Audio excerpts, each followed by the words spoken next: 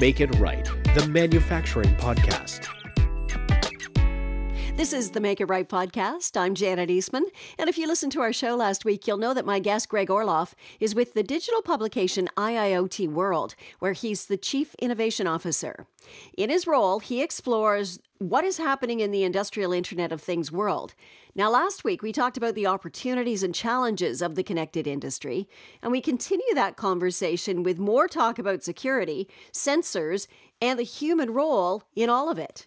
We pick up our conversation talking about industry adoption of technology. I was talking to a fellow a couple of weeks ago, and he had a really interesting take on where the future is going with manufacturing and just basically technology in the future itself. But specifically, when he was talking about manufacturing, he just said, think about what the manufacturers were like back in the days of steam. When electricity came along, some were saying, "Oh, we don't need electricity. We'll be fine using steam." Well, there's no factories or anything operating out there that aren't using electricity now, right? Like everybody had to get on board, or you were sunk, right? So, right. He is saying that we cannot be manufacturers now and ignore the technological opportunities, things like AI and big data and whatever now, because we'll be shutting our doors because there aren't any companies out there operating without electricity now. You have to have it, and you're going to need these technologies to move forward in the future.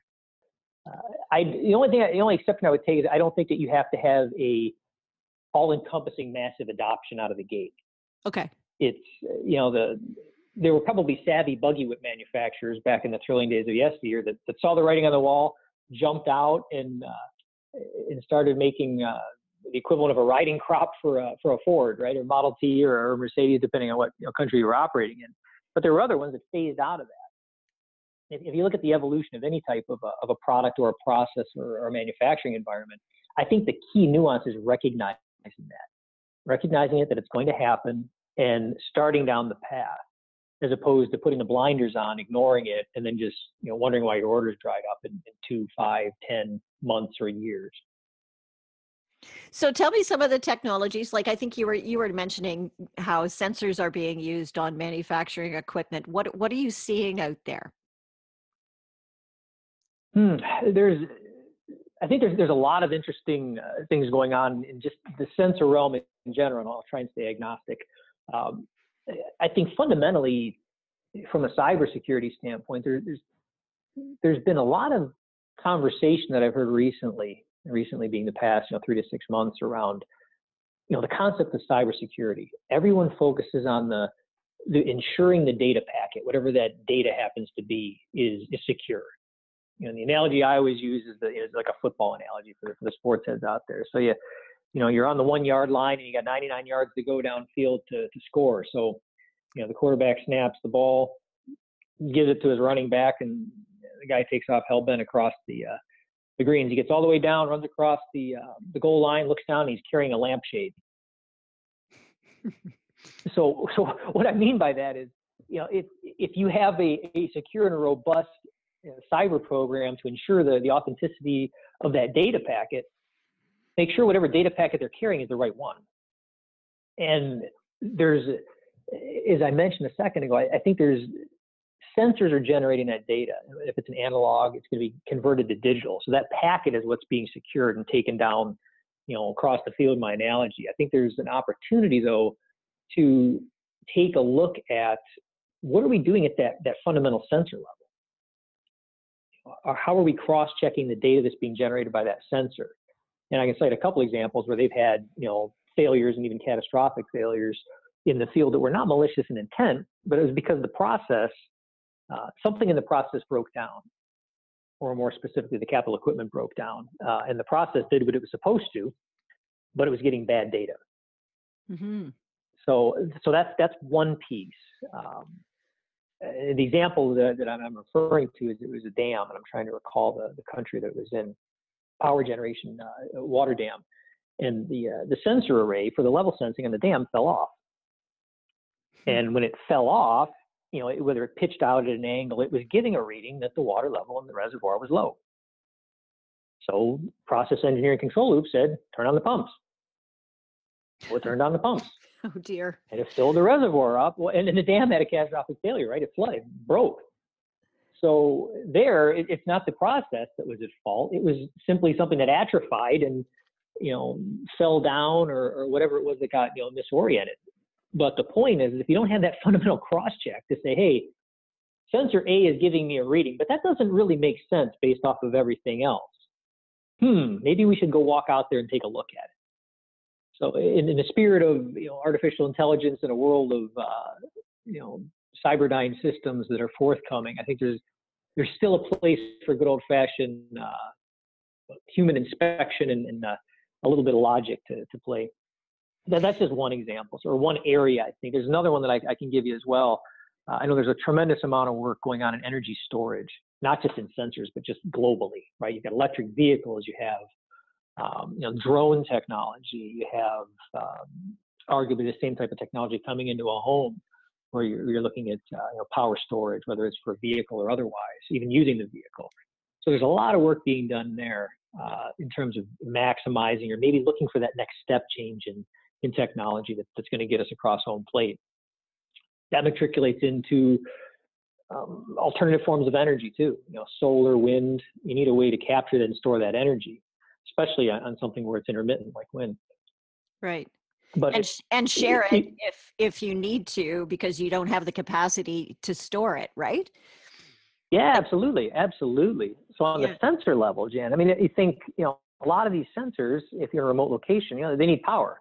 Mm-hmm. Well, okay, well then they're going to utilize a battery. Well, so I think there's any breakthrough you see in energy storage there. There's a couple of organizations, or at least one that I can think of now, that is making batteryless sensors.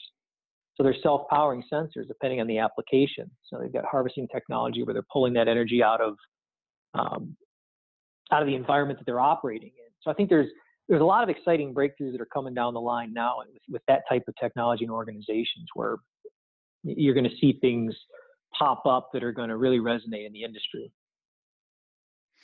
You had an interesting tweet just the other day, and this is completely away from manufacturing, and it's more about the healthcare side of it, but it was a small piece of technology for the diabetes industry, some pill that people would swallow, it would sit in their stomach and release insulin. Tell me about that, because I thought that was fascinating. Well, it's one of those tempest in a teapot ones, right?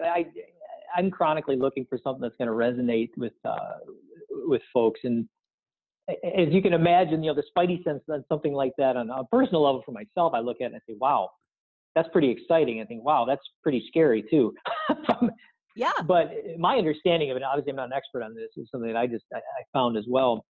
But it's a pill and it has some type of insulin storage in it. But when you ingest it, it somehow nests in the digestive tract, when I think they said somewhere in the stomach area, and it locates, whether it's an artery or a capillary or something, so that it's like a little mini storage device and delivery device that's now inside your body.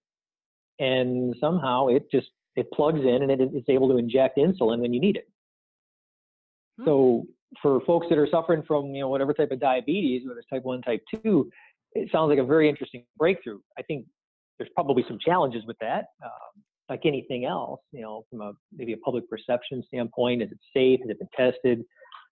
But those types of, cutting edge technology, somebody's got to, as they say, damn the torpedoes, and just say, look, I think there's a better way to do this.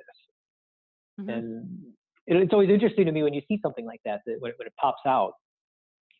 Well, and that takes me back to your story about the dam. And it makes me think of people who have, I don't know, pacemakers or whatever, piece of electronic in their body that's supposed to tell that something's supposed to tell that electronic device to do what it's supposed to do. But if the data is suddenly wrong, like, whoops, you've got some problems. Like all of a sudden, if that pill is firing out a whole bunch of insulin and it's not supposed to, or your pacemaker decides it's got to get your heart beating a lot faster because the data gets bad, then you have a real problem. Oh yeah, there's a laundry list of things that start to come to mind, right? Like, holy cow.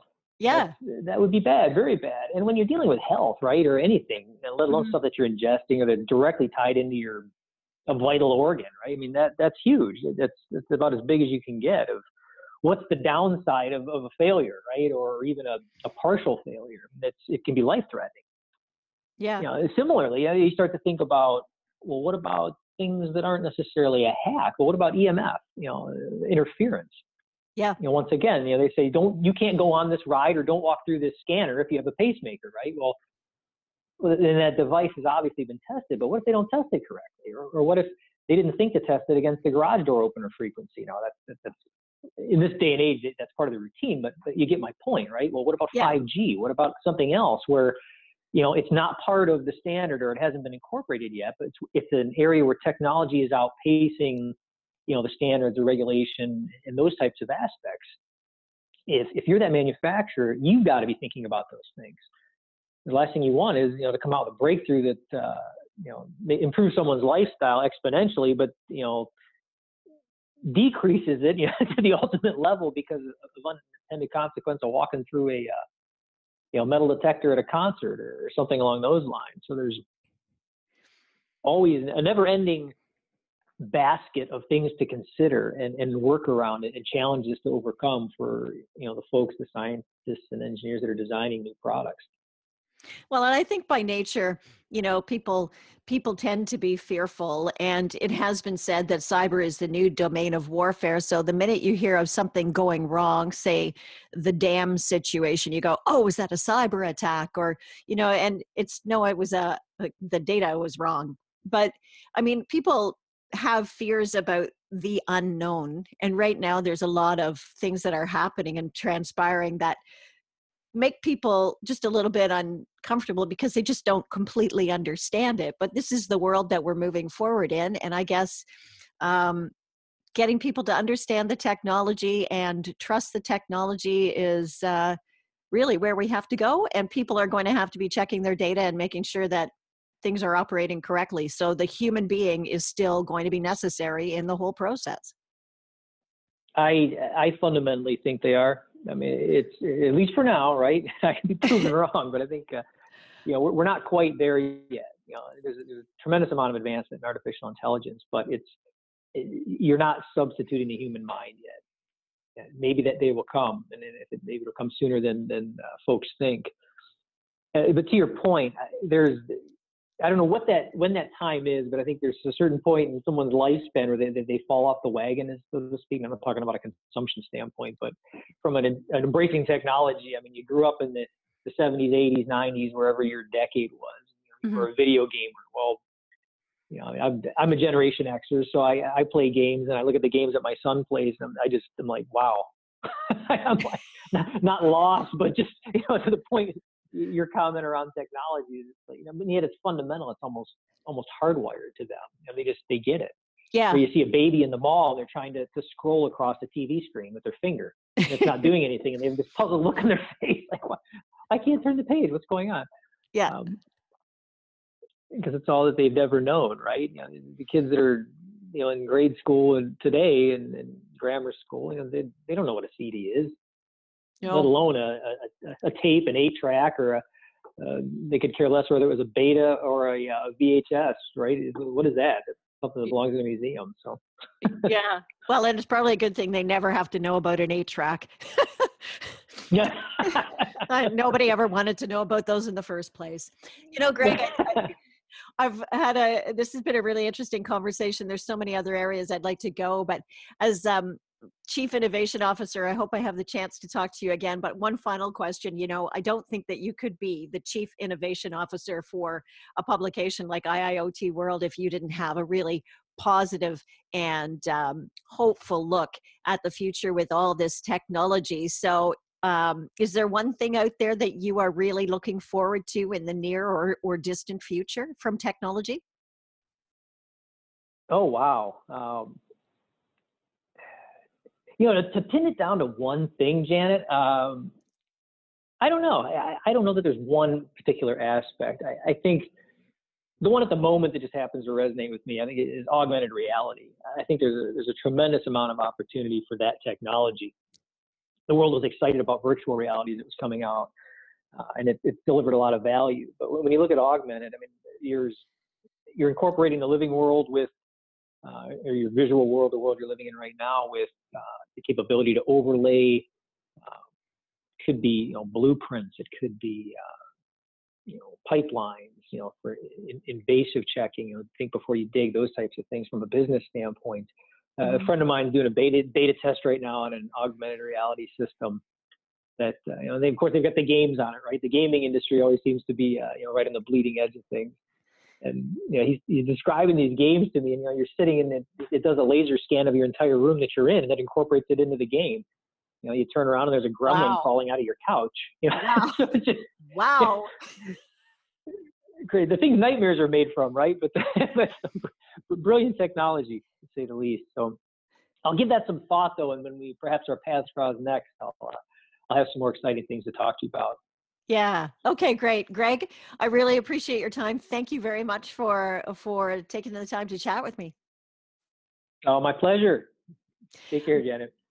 Greg Orloff is the Chief Innovation Officer at IIoT World. They are the first global digital publication dedicated 100% to connected industry, industrial Internet of Things, and Industry 4.0. And you should check out his Twitter feed. He's always showing some really fantastic stuff. That is our show for this week. Thanks very much for listening to the Make It Right podcast. And if you enjoyed what you heard, please share it with your friends.